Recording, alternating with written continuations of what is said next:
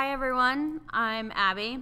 Sorry I can't be there tonight in person, but I hope you enjoy my presentation about my experience sailing from Panama to Colombia, something I've done now 3 years in a row. I have a couple of really good friends, Estefania and Liz, and we all met on the top of Vail Mountain during the ski area's closing day. We've done a lot of adventures together, but eventually Estefania moved back to Bolivia and I moved back here to Vermont. And years later, Liz and I were backpacking in Costa Rica, and we ended up meeting up with Estefania in Panama. That is her. She has a business called I Travel by Boat, where she works as an agent for backpackers looking to get from Panama to Colombia, or vice versa. This is because there's no roads that connect the two countries through the Darien Gap jungle. So she lives the life working on her computer on a boat most of the time when she's not in Panama City, and she lives off of this island called Chichime, doing what we all want to do and just working remotely off of really slow satellite internet. This is usually where we start our trip, is in Chichime, in the San Blas Islands. From there, we've gone to Bocas del Toro, down to Sabzuru, Colombia, and also across over to Cartagena, which is a much longer sail.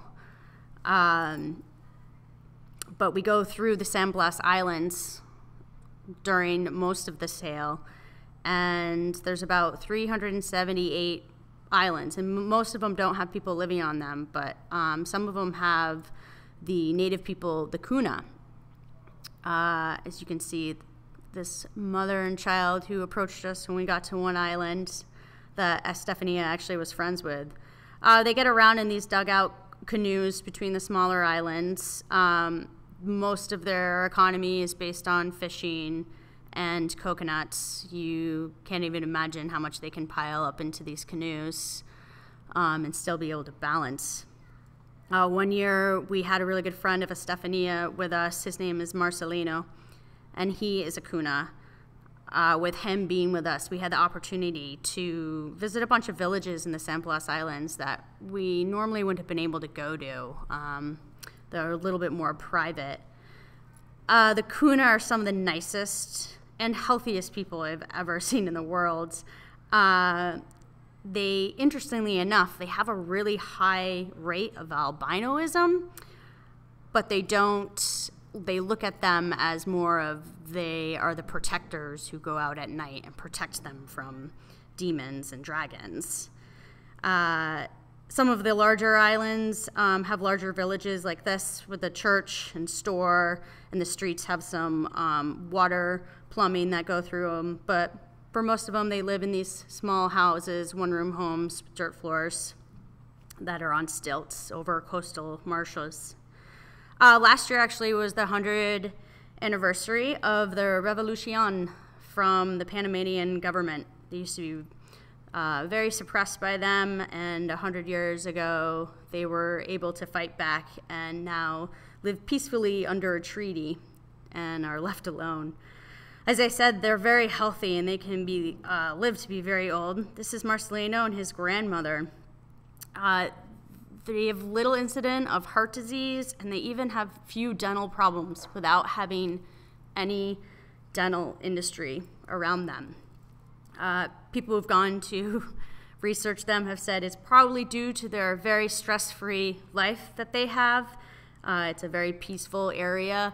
It's below the hurricane belt, so they actually don't have very much environmental factors that can affect them.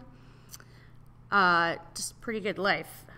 As we sailed from different islands, we would get approached by fishermen who would have lobsters or different kinds of fish in their boat, and we would buy it off of them and just cook it on the back of the boat and ate very well before we would have to set out on our longer sails.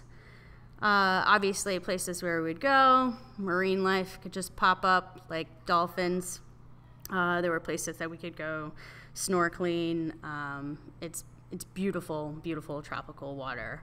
And very untouched, pristine would be the best word for it.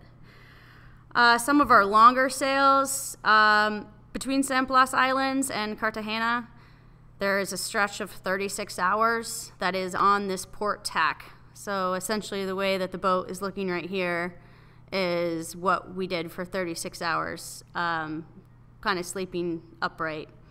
So you get used to it. I'm pretty good on the ocean. I don't know if other people could handle swells like this. Luckily, I'm with other people who are all very experienced sailors. I can do what I'm told, but I don't quite have the navigation skills that they do. Things happen in that rough ocean. This is, rest in peace, our dinghy Shadow.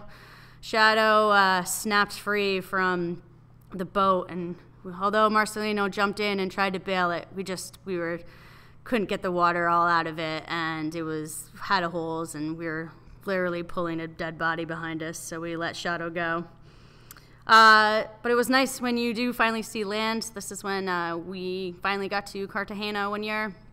Very relieved to get off the boat and be able to walk around on dry land for a little.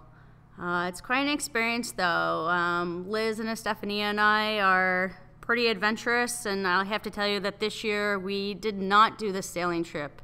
Instead, we went to Liz's hometown of Vail, and we skied in 30 inches of snow in 3 days. So that'll work out for this year. Thank you.